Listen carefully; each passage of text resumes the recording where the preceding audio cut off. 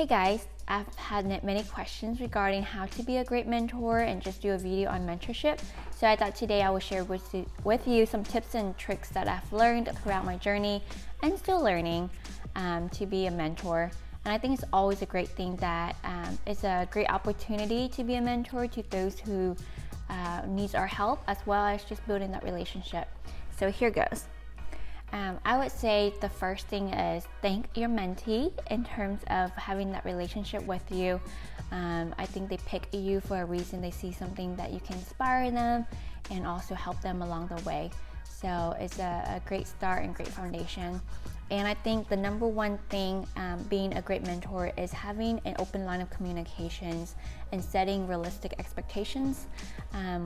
For example, a mentorship can be a limited amount of time if you're matched up through a formal program, for example, through your state or your local chapter or through an organization, and the mentee has a specific task that they want to finish out or finish a program. Or it could be a casual relationship that you have find each other through other means, and it might foster into a lifetime relationship. So it's really up to you, but have a check-in period, how often you guys want to communicate. So for example, myself, I have a mentee right now that I got matched up to a formal program and organization, and we meet every week on Friday at 9 a.m. Via phone. Of course, he is in downtown, I'm in west. So we're at least an hour apart from each other. So just to make it more convenient, we set up a weekly phone call and touch base. And that could be very different from for you. If it's a year-long program, then maybe once a month or once a quarter, and it could be through phone, face-to-face, or email. I think whatever the way is the important thing is keeping the line of communication, and of course, be open to your mentee that when they do need your help, feel free to reach out. These check-in are just just so you have a set time to check in with each other, and more importantly for your mentees to have an opportunity to meet with you and talk and discuss with you. But of course, they should be open to email you anytime if any needs or any question arise. The other part is defining expectations. I think it's so crucial to have this expectation clear out on that first conversation, because sometimes it could be something they want to have a mentor to catch up on things and guiding them throughout their journey, or it could be something more specifically helping them with a project or securing a job, or whatever it is. It's important to have the expectations, and that as a mentor you would know what you need to help guide them through this path. Really be able to offer support, and I think the biggest thing is listen. Listen to the mentees in terms of their questions they may have, concerns, and I would say you would probably spend 80% listening and 20% offering advice, because oftentimes I find that mentees tend to know what they need to do, but they just wanting someone to reaffirm that, and you want them to come up with their own set of actions. Instead of you tell them you should do this, it's just like, tell me what you think you should do, or tell me how you approach this problem, and either affirm it, guide them.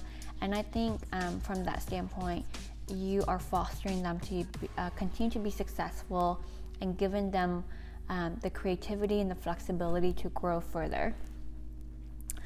Third is really on that first conversation is getting to know each other, be personal, right? So building the relationship. So instead of the first conversation, get into the business, just really get to know them. So what are their hobbies? What are their career goals? What are some interesting things about them that others people may not know, and vice versa.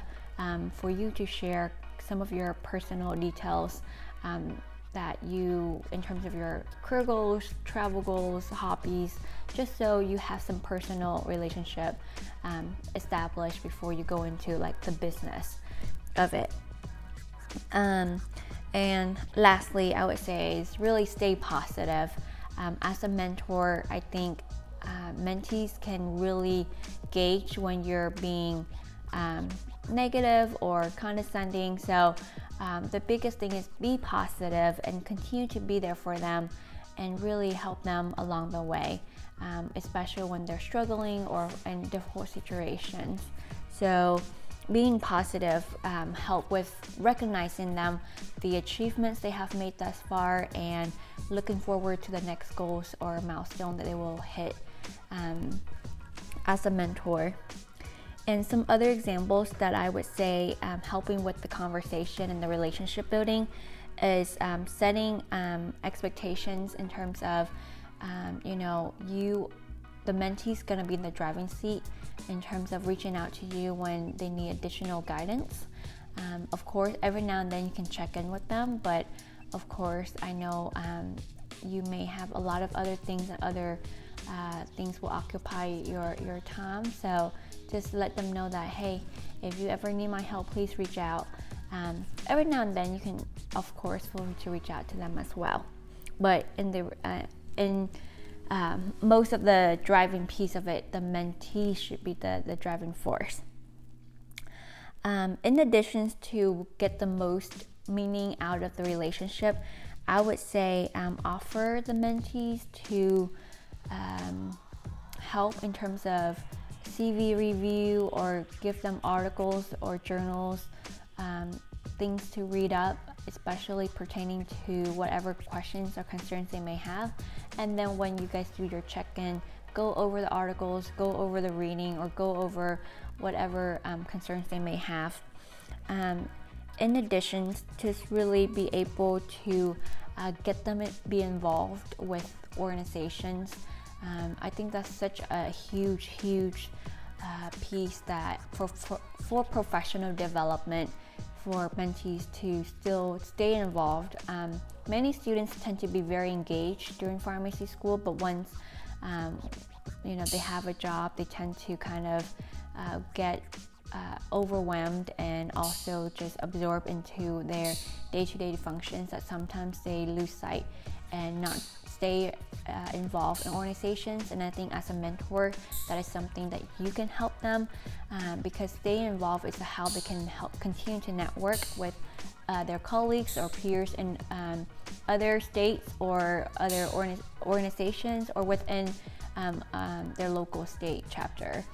So regardless what it is, overall your responsibility as a mentor is to listen, and to listen more, and to provide them guidance when they need help, and give them positive reinforcement on whatever situations that they are being faced with. And as a mentor, you're there for them when they need help, but of course setting clear expectations that the mentees should initiate a lot of the conversation, a lot of the objectives and things for you to help. And as a mentor, you are there for them, and you serve as their role model. So I hope these tips will help you to become a successful mentor and continue to build a great relationship with them. And for those that are currently mentors, please post in the comment section on what you do that helps you to have a great mentor-mentee relationship. Thank you.